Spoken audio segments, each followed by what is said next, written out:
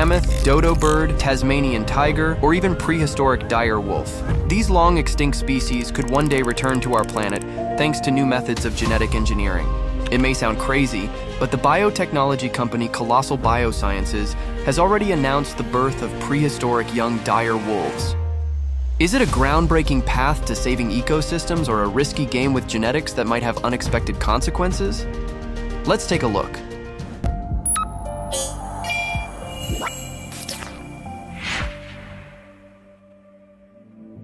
One of the main drivers of this revolution is the company Colossal Biosciences, which ambitiously plans to bring back mammoths or the Tasmanian tiger. Scientists do not want to stop at creating exotic animals for hobby breeding, but they want to return these creatures to the wild to help regenerate endangered areas or slow down climate change and strengthen the genetic diversity of existing species. The last mammoths went extinct about 4,000 years ago. Their extinction was the result of a combination of climate changes and hunting by species. Now their former home, the Arctic, is threatened by massive thawing of permafrost, which functions as a giant freezer of the planet. Inside this permanently frozen soil lies organic material that would start to rot upon thawing and release enormous amounts of greenhouse gases into the atmosphere. And here comes the idea to bring mammoths back to the frozen areas. Scientists therefore dream that a genetically modified hybrid of a mammoth and an Asian elephant could help slow down permafrost melting.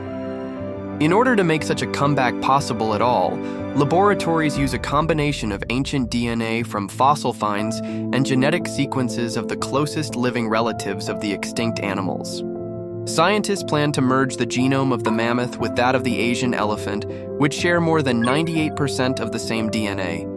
In laboratories, they are trying to reconstruct the key mammoth genes such as thick fur, insulating fat layers, or adaptation to low temperatures. This was already demonstrated in practice on mouse fur. First, cell lines of the mammoth-elephant hybrid are created, which are cloned in artificial embryos. These should then be placed into surrogate elephant mothers or artificial wombs, which the company is also developing. Colossal Biosciences anticipates that, by the middle of the next decade, the first individuals resembling ancient mammoths could be born. To move beyond just theories, the company recently introduced the first revived creature from the Ice Age. Through genetic modifications, it created 3 wolf pups, Romulus, Remus, and Khaleesi, which bear genes of the long-extinct dire wolves, the legendary predators from the last Ice Age. Using genetic editing, they inserted 20 key genes obtained from fossils up to 70,000 years old into gray wolf cells.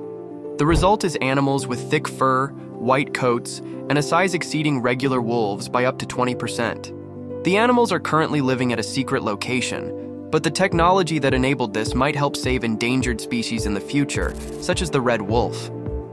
Most people know dire wolves primarily from fantasy series or from various video games and books. The creator of the legendary series Game of Thrones himself had the chance to see the ancient wolves. Half-year-old puppies look cute, but they already weigh nearly 40 kilograms. When fully grown, their weight can reach 100 kilograms, just like their prehistoric ancestors' patterns. The genetic modification of fur color to white can be considered a purely marketing move. Prehistoric wolves could undoubtedly have had white fur, but there is no evidence that it was their typical trait. However, white predators are more striking and notably resemble the mentioned series wolves from Game of Thrones. The sponsor of this channel is Buddy, your mentor and AI friend. Just enter Buddy FM and you can try it for free. Next on the list is the Tasmanian tiger, also known as the thylacine. The last specimen died in the 1930s, but the company has relatively good quality DNA samples and a comparative genome of a small marsupial, which is a suitable candidate for modification into a tiger form. It will be more difficult with the dodo bird, as its DNA is older and less preserved. The dodo became extinct in the 17th century, so the remaining DNA samples are much less complete than those of the Tasmanian tigers or mammoths, which froze in permafrost. Some experts point out that these are not prehistoric animals in the true sense of the word. No animal species is resurrected exactly in the original in form. Rather, hybrid organisms may arise that can be physically and behaviorally very close to the extinct species, but genetically, it will never be a 100% copy. Many experts are sounding the alarm that original ecosystems have dramatically changed over thousands of years, and that the newly created animals might not have anyone to teach them to function as their ancient predecessors. Questions also remain about whether creating a genetic hybrid can truly be called saving an extinct species, or whether the enormous investments should be devoted to protecting current species instead nature. The company indeed has enormous financial and investor support. The company has already secured $450 million from investors, and more are coming in. However, Colossal Biosciences argues that their goal is not just the creation of spectacular animals, but also the development of new technologies that can be used for the conservation of current endangered species. For example, the company funds research on vaccines for elephants or a project aimed at increasing genetic diversity in critically endangered white rhinos. Besides mammoths and the dodo bird, there are several other species we have lost in recent history. For example, the passenger pigeon, once the most numerous bird of North America, which became extinct at the beginning of the 20th century due to excessive hunting and deforestation.